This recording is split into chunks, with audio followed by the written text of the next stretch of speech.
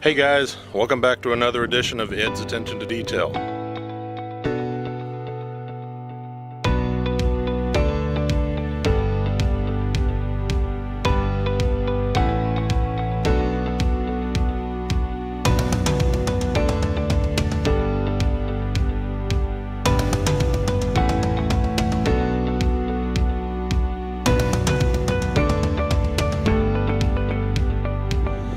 I showed you guys the generator that we got, and I believe I left that video as a to be continued. Well, we contacted Pulsar, the manufacturer of the generator, the people that we bought it from, and basically what they've told us is there ain't nothing they can do about it unless we ship it back to them, and the shipping is on us. Now this thing's 99 pounds. And it's got to go to Ontario, Canada. So that means the shipping charge is going to be at least $150, non-refundable, out of my pocket. It's crazy. And then if they determine that they're not the ones that broke it, if it got broken in shipping, then we have to contact the carrier and see what they will do to possibly fix it. Now, in the meantime, my generator could possibly be sitting at the factory in Ontario, Canada, where I can't use it for who knows how long.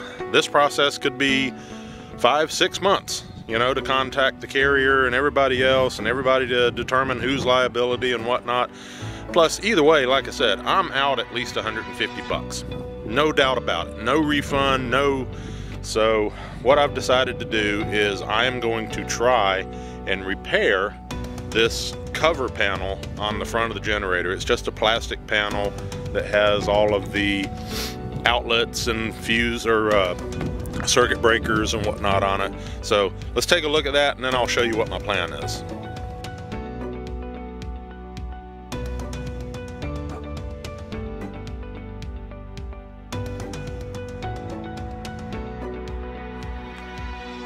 Okay, so I've got the circuit breaker cover panel, whatever you want to call this thing. I've got it loose.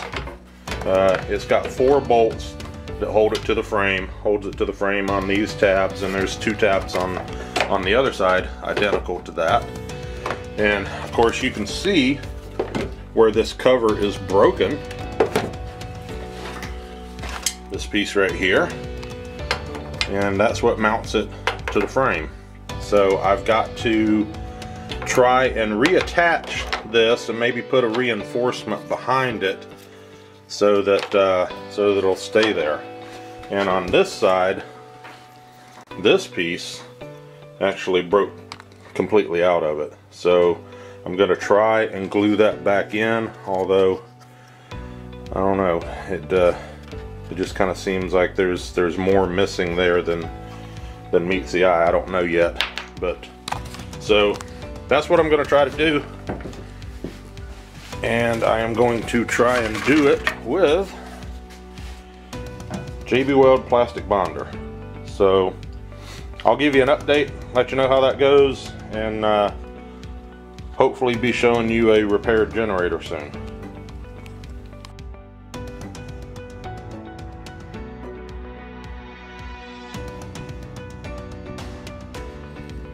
Okay, so let's take a look and see what I've done with the generator here.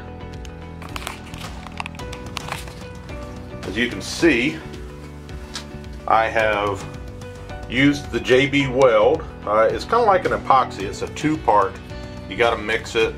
And anyway, so I glued the pieces back on, and you can kind of see the outline in the tape where it was broken. But so I've epoxied those back together.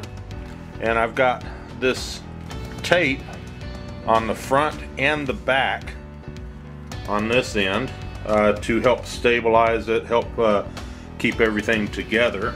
And this is aluminum tape, by the way, so it's actually pretty strong. And on this end, I glued that broken piece back in from the back, and I put tape all around it, and of course epoxy. And got everything screwed back together, and it actually seems to be pretty sturdy. So I'm happy with that, and that should be good enough for plugging in extension cords or whatever to the generator. So that is pretty much my fix. So definitely a lot cheaper than $150 to ship it off and then maybe not have it here for who knows how long. So this cost me roughly about, well, if you include the roll of tape, maybe $25. So yeah, so that's what I got. That's how I fixed the cover on the generator, and I'll do a video coming up soon where we actually start it up and check it out and see how everything works on it. But like I said, that'll be in another video. So for now, thanks for watching. Really appreciate you guys. God bless. Take care. Remember, pay attention to the details. We'll see you again soon. Bye. Please subscribe to my channel if you haven't already, and go ahead and hit the notification button so you know when I'm doing a new video. Like this video, and leave me a comment down below. Let me know what you think. Also, feel free to share this with any of your social media sites.